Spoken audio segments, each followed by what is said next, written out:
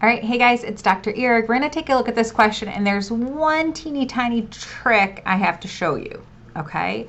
So it says the squirrel population in a forest has grown at a constant % rate. The table shows the number of squirrels in the forest over a 3-year period. What is the constant % rate? One extra thing that you need to know that's not on the formula sheet is the change divided by the original. So each one of these goes up by 1. So how you're doing the change is you're doing 1100 minus your 1000, technically divided by 1, that gives you 100. That's your numerator. Divided by your denominator, which is 1000, because that was the original starting point. So basically first I kind of figured out the slope rate of change, but because it wants it as a %, you're going to take that number and you're just going to do 100 divided by 1000.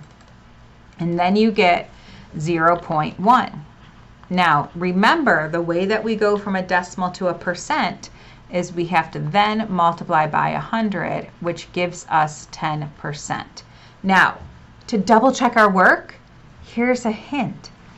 We're going to multiply each one of these by 1.1, standing for the 1 whole plus the 0.1% we just figured out.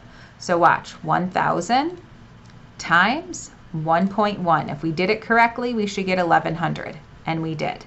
Now we're going to take, I'm going to hit the answer button for 1,100, and I'm going to multiply that by 1.1. And what do I get? 1210. And then I'm going to take that answer and I'm going to multiply that by 0.1 or 1.1. And what do I get? 1331.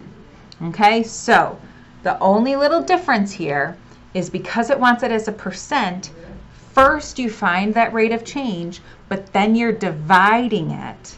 Like you're going up by 1, you're dividing it by the original. All right, here we go.